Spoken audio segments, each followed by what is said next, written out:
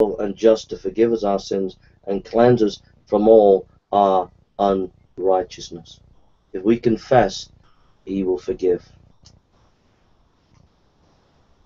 I was in a particular city the other day evangelizing, and this lady who was from I think Ireland or whatever, she's Catholic anyway, and I went to the local pub to read my Bible, and I had a pint. I don't normally have a pint, and people were quite curious why I was in the pub drinking a pint and reading my Bible. And this young lady who was a Catholic walked past and she said, "Oh, you read your Bible?" I said, "Yeah, I'm just trying to relax for a few minutes. The other guys are out there evangelizing, but I just need a bit of a rest." So we got talking, and she told me that she wasn't a very good Catholic, that at the beginning of a Catholic journey she got involved with somebody, and she didn't get married, and she had a child out of wedlock and all the rest of it. You don't have to be good. You just have to acknowledge you're a sinner. And we all make mistakes. We all fail. We all don't live up to what we should live up to. The point is that David here began to admit where his sin was, turn away, and when he did that, in that 1 John chapter 1 verse 9, we find forgiveness from God. Again, 1 John 1:9, if we confess our sins, he is faithful and just to forgive us our sins and to cleanse us from all unrighteousness. So I don't know about your life. You might be a Christian, and you might have gone out with a man or a woman that's not a Christian. You might have slept with them, and you're not married. And you think to yourself, well, that's it. My faith is gone now. I'm not a Christian anymore. Or if I'm a Christian, I'm certainly not going to be forgiven again. I don't know what sins you've committed, and I don't need to know, and I don't want to know. But what I do know is that if you have fallen into sin, whether a Christian or not, whether you're not a Christian, that there's always a way back to God.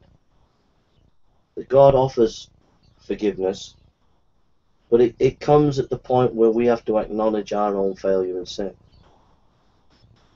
Again, I'll read that verse again, 1 John 1:9.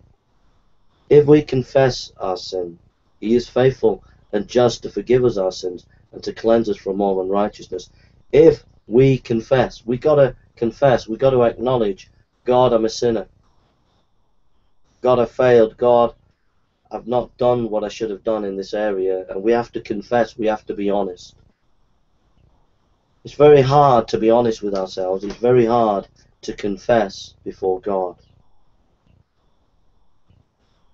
But it's the only way to know God. It's the only way back to God is to confess.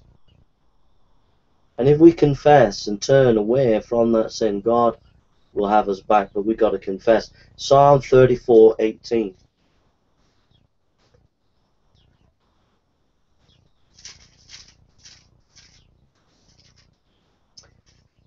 Psalm 34 verse 18. The Lord said is nigh unto them that are of a broken heart, and saveth such as be of contrite spirit. Notice, the Lord is nigh unto them that are of a broken heart, and saveth such to be of contrite spirit. If you come to God in a broken way and say, God, I've messed up here, and you're broken about it, he will not turn you away. I don't care what your sin is. I don't care if you've been doing a sin for years and years and years. If you come to God and you're broken, he will hear your prayer. Psalm 147 verse 3.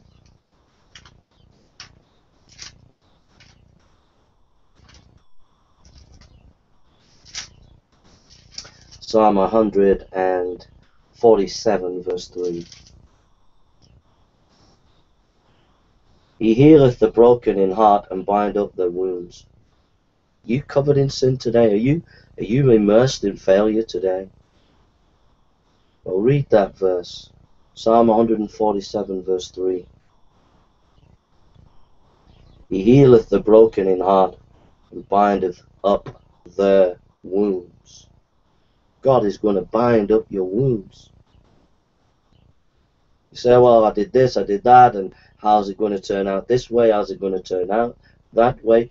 He binds up the wounds, and God knows how to do it, my friend. He knows how to bind up your wounds better than you do. You don't walk at your pace. You don't walk at your... It don't happen at your behest. It doesn't happen in your way. But believe you me, God will bind up your wounds, but He does it in His time, in His way. And if you come to Him and repent and turn to Him, He's going to bind up your wounds. He's going to bring a healing to your heart. He's going to bring a peace and a strength and a hope and a joy. He's going to do it. It might take time, but He'll do it. He's going to bind up your wounds. God has His timing. And He's going to do it. And He will do it in your life. Matthew chapter 9, 13.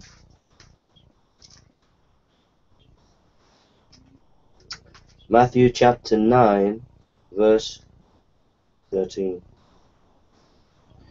Go ye and learn what meaneth, I will have mercy and not sacrifice, for I have not come to call the righteous but sinners to repentance. Christ says, I want mercy. I want to give mercy. And He wants to give you mercy today. God don't want to pulverize you to the ground. He wants to lift your head up. And He wants you to have mercy today.